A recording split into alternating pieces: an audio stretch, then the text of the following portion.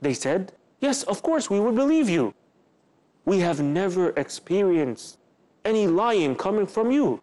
And so the Prophet ﷺ said that in that case, I tell you that I am a warner for you, warning you of a great punishment that is ahead of you. Meaning, accept Islam. Otherwise, a great punishment is going to befall you. And so, one of his uncles, Abu Lahab, who was a severe opponent of him and of his Islam that he was spreading, he said, Tabban lak, may you be ruined, may you be destroyed. And as a result, Allah subhanahu wa ta'ala sent those verses in the Quran, which have been recited and which are continuously being recited until this day. Tabbat yada abi lahabin wa tab. May the hands of Abu Lahab be destroyed, be perished, be ruined. And so, this was the reality. The da'wah became public after once upon a time it was kept behind closed doors. And so, naturally there would be consequences to this. Naturally, there would be harms in the way of publicly announcing the da'wah. Among those harms and consequences was the fact that there would be denial of what the Prophet ﷺ came with. Outright denial of the most obvious facts of the existence of Allah, of the fact that Allah alone deserves to be worshipped, of the fact that there will be resurrection after we die, and so on and so forth. Not only that, but mockery, making fun of our Prophet ﷺ and of the companions, and the list goes on and on. But the reality is that this is something that the companions, that even the Prophet ﷺ was prepared for. And so, for the last 3 years, they were ready for this. They knew this day would come, and they knew it would be difficult. And so, when the revelation first came to our Prophet ﷺ, he went to his wife Khadija, and she was the first to believe in him. And he was shivering, and he was in a state of shock because he had never experienced anything like it before. So she took our Prophet ﷺ to her cousin, an individual known as Waraqa bin Nawfal, who was a monotheist, who did not associate partners with Allah. And so he was learned, he knew the scripture, and he knew about these kind of things. So she thought maybe he will be able to help him. And so when she took our Prophet ﷺ to Waraqa bin Nawfal, and he explained to him what had happened, Waraqa bin Nawfal said that this is the same angel who came to the previous prophets, Jibreel alayhi salam. And one of the things that he said to him is that I wish I was young, because he had become an old man and he had become blind. So he says, I wish I was a young man and could live until that day, until your people drive you out. And so the Prophet ﷺ was surprised. He was astonished. Will my people, my own people, drive me out? He said, yes. In fact, no one before you came with anything similar to that which you have come with, except that he was treated with hostility. He was driven out by his people, and the same thing will happen to you. He said, Waraqa goes on to say, I wish that I live to see that day. Should I live to see that day in which your people will turn you out, I will be with you and I will support you. However, it was only a period of a few days, after which Waraqa bin Nawfal had passed away and he died. But the important thing to point out here regarding the da'wah moving on to a new level, the da'wah becoming something public, is that the confrontation between Islam and its opponents was taking on a new face, and it was going on to new places. And so this open opposition to the da'wah, actually played in favor of the Muslims. And so people started to hear about Islam. Even those outside of Mecca, the news started to spread like wildfire. Why? Because of Quraysh and their media. They were putting all of their energy into warding people away from our Prophet sallallahu alaihi wasallam, calling him a magician, calling him a poet, calling him a madman, accusing him and his followers of fabricating lies, discrediting him and his followers. Naturally, this caused the message of Islam to spread. People started to ask, what is this new religion? Who are these people? Who is this man? And the reality is that this same thing is happening today. And so our enemy has tried everything they could through their media to portray Islam in the worst of ways, to discredit Islam, to make Islam seem like something barbaric, like something backward. However, all of that is playing in favor of the Muslims. And so, whenever something happens in the Muslim world or in non-Muslim countries and Islam gets portrayed in a bad light in the media, what happens? People start to hear about Islam. They start to ask, what is this religion? Who was this man, Muhammad sallallahu alaihi wasallam? And so they start to ask about Islam. They get guided to the light of Islam. And so they start embracing Islam in large numbers. This we have seen time and time again. Among the ways in which this first strangeness of Islam was confronted by the first Muslims and how it was dealt with is that after being confined to the confines of Mecca, it was taken outside of Mecca. And so in the later years of Islam, while the Muslims were still in Mecca, but they were persecuted and they were tortured and there was a boycott against them, a social and economic boycott against them, our Prophet Muhammad sallallahu alaihi wasallam decided to take the message of Islam outside the borders of Mecca. And so in the worst year that he experienced, the year that is known as Aam al-Huzn, the year of sorrow, the year of grief for our Prophet sallallahu alaihi wasallam, it was the year in which his beloved wife, who had supported him for so long, Khadija radiallahu anha, had passed away. And it was the year in which his uncle had passed away, Abu Talib. Even though he passed away as a disbeliever, he was supportive of him. And so our Prophet sallallahu alaihi wasallam did not give up. And so he took his message to the city of Ta'if, which is outside of Mecca.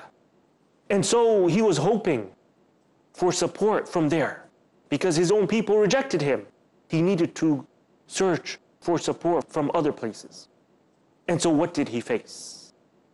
We hear the account of Aisha radiallahu anha. And so she says, I asked the Prophet sallallahu alaihi wasallam, did you ever encounter a day harder, more difficult than the day in which the battle of Uhud took place? And so the battle of Uhud was a very, very difficult day for the Prophet sallallahu alaihi wasallam. They did not defeat their enemy. And so Aisha radiallahu anha, having seen that, she asked the Prophet sallallahu alaihi wasallam, was there a day that was more difficult than this day? So the Prophet sallallahu alaihi wasallam replied in the affirmative. And he said, your tribes troubled me a lot, meaning Quraysh and the other tribes around Mecca. And the worst trouble was on the day of Aqaba, when I presented myself to Ibn Abd al-Yalayl, Ibn Abd Kulal, and he did not respond to my demand. One of the chiefs of Ta'if, when the Prophet ﷺ went to Ta'if, and he presented Islam to the chiefs of Ta'if. Before we continue this account of what happened on that day, we'll take a quick break and be right back. Oh Allah, I'm begging you, Muhammad. Pearls of Prophet Muhammad, peace be upon him. Abu Huraira, may Allah be pleased with him, narrated that the Messenger of Allah, may peace be upon him, said, "Beware of suspicion, for suspicion is the worst of false tales. And do not look for others' faults, and do not indulge in spying on one another, and do not practice nudge, that is, to offer a high price for something in order to allure another customer who is interested in the thing. And do not be jealous of one another, and do not hate one another, and do not desert one another. And, O Allah's worshippers, be brothers." Sahih al-Bukhari, Volume 8, Book of Manners, Hadith number 6066. Where truth is hidden, misleading quotations create confusion. Where truth is hidden, lack of knowledge and wisdom cause upheaval and commotion. Where truth is hidden, manipulated scriptures and twisted facts emerge. This very hidden truth creates false propaganda, mayhem, chaos, disorder, and turmoil in our lives and the world order. But is there anyone with courage and wisdom? What is the truth, and who has the courage to expose it?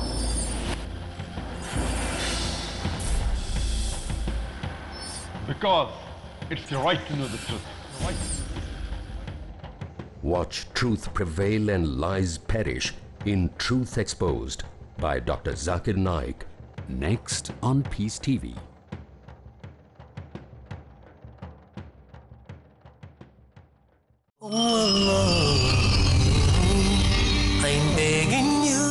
Welcome back.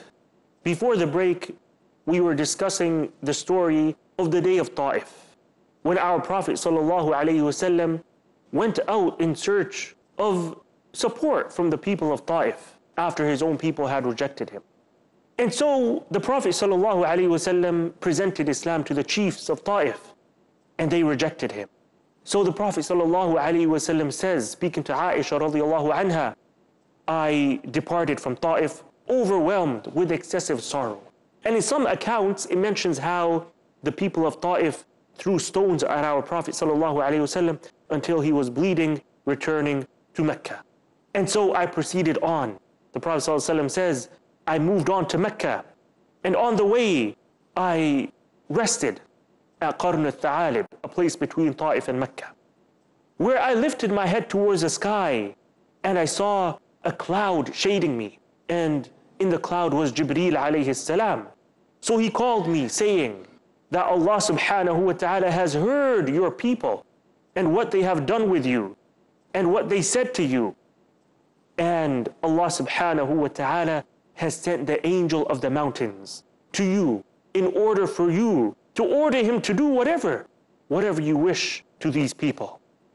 And so the angel of the mountains came and greeted the Prophet sallallahu alaihi wasallam and then said, "O Muhammad, order me to do what you want me to do. If you want, I could take these two mountains, Al-Akhshabain, and make them to fall upon these people." However, the Prophet ﷺ said, "No, leave them. Perhaps these people will have children. Their successive generations will worship Allah alone without worshiping anyone else." And so look at the manners and the etiquette of our Prophet ﷺ. In such a grave situation, in such a sorrow situation, in such grief, still, he was a mercy for mankind. And so he did not give up. He did not give up. He returned to Mecca, saddened, but continued his da'wah and continued to preach. And so, in the days of Hajj, the Prophet ﷺ would present Islam to the various tribes that would come from around the Arabian Peninsula, also in hope of their support. Perhaps one of these tribes would take him in, would give him protection, and allow him to preach the message that Allah subhanahu wa ta'ala had sent him with. And so, this was a huge step in confronting the strangeness of Islam and its followers. And that is because all the tribes of the Arabs used to come in the days of Hajj. They used to come for their rituals. And so they would come, and the Prophet ﷺ would present Islam to them, opening new frontiers for the da'wah, even though Quraysh, they were very aware of this. And they were afraid that what this would do is that it would give the Prophet ﷺ a chance to spread his message, to move away from them, and then eventually he will come back to conquer them. They were very, very well aware of that. Among the ways in which the first strangeness of Islam was confronted and was dealt with is that the Muslims came out with their Islam in a gradual manner. And that is because Islam was here to stay. And this is something that the Muslims understood. That the reality was that Islam is here. And Islam is here to stay. So, eventually, we must show the people the Islam that we have. However, this was done gradually, not all of a sudden. And since the Prophet ﷺ had announced his da'wah publicly, every now and then the Muslims would openly start praying, would openly recite the Quran. But this was in a gradual manner, not all of a sudden, and it was at certain times. Every now and then, when someone would become Muslim, he would go and announce his Islam publicly. Not everyone. And, there was a time when they would also come out and march in large numbers, showing the strength of the Muslims once they had gained more followers. An example of this is the story of Hamza, the uncle of the Prophet ﷺ, who embraced Islam in those early years. And as a result, Quraysh realized that now the Prophet ﷺ will have more support. Also, we have the Islam of Umar ibn al-Khattab radiyallahu anhu, and how on the very day in which he went out to kill the Prophet ﷺ, it was the same day that he too became a stranger. And so he embraced Islam. And this was a huge turning point in the da'wah. For once Umar had accepted Islam, the Muslims gained strength and might. And that is because Umar radiallahu anhu was a staunch opponent of the Muslims. And the Muslims used to fear him because of his strength, his might, and his stature, and how strong he was. And so, ever since he became a Muslim, the Muslims gained some kind of respect. And so Ibn Mas'ud, one of the earlier companions who had accepted Islam in the early days, he says, "We have remained mighty and powerful ever since Umar embraced Islam." Not only that, but we have, after Umar radiallahu anhu embraced Islam, as one of the companions, Al-Arqam radiallahu anhu tells us, that when the Muslims had reached 40 men, the last of whom was Umar ibn al-Khattab, they marched out onto the streets of Mecca, proclaiming their Islam publicly. And so we see that the Muslims had gained some strength. And there were times when they would show that strength. They would come out in the public showing their strength. However, an important point to mention here is that when he mentions that it was 40 of us who had become Muslim, this does not necessarily mean that it was only 40 Muslims at that time. Because we know that by then there were double that number, at least 80 or 100 Muslims. However, there were those who migrated to Habasha. So perhaps this companion was not taking them into consideration. And what we learn here is that this was not something strange regarding Umar radiallahu anh, that the Muslims had gained the upper hand when he had embraced Islam, or at least they gained some strength. And that is because of the personality of Umar, how strong he was, and he did not care about anyone. He did not care about what anyone had to say. And so this is how he was before Islam, and this is how he was after Islam. And that's why our Prophet ﷺ said about such people that the best of you in Jahiliyyah, in the days of ignorance, are the best of you in Islam, as long as you perfect your Islam. And this was the reality. We have the example of Abu Dharr radiallahu anh, and we also have the example of Umar ibn al-Khattab radiallahu anhu. And so we see how the first strangeness of Islam, when Islam began as something strange, we see how this strangeness was confronted, how it was dealt with. In the next episode, we're going to move on to look at how the strangeness of Islam in the beginning, how it slowly began to fade away until finally Islam was no longer something strange. Until then, سبحانك اللهم وبحمدك أشهد أن لا إله إلا أنت أستغفرك وأتوب إليك. Oh Allah, I'm asking you to make me